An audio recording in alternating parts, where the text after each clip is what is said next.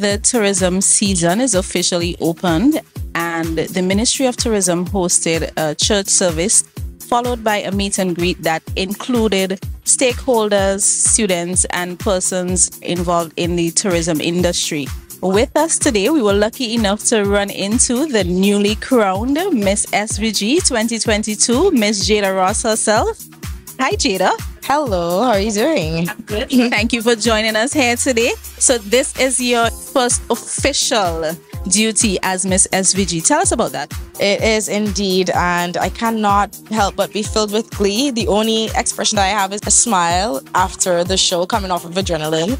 But I am extremely excited for this tourism season that is approaching. And the Ministry of Tourism, they have a lot in store for you guys and for the upcoming cruise season, and we are going to grow.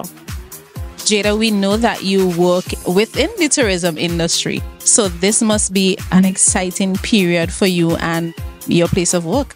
Correct. Also, I have been thinking about pursuing the degree with regard to tourism and hospitality, because being a front desk supervisor now, I have been gaining a newfound passion for hospitality and serving people.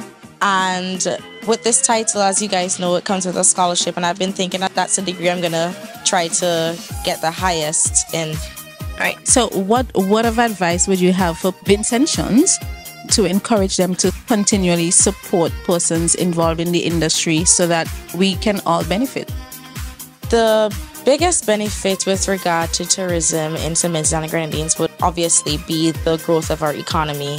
But in order for it to even skyrocket into more things, it is important for us to be walking billboards, tellers of SVG, because there are different ways in which people can know of St. Vincent and the Grenadines. However, if they are to hear it from word of mouth, it means more.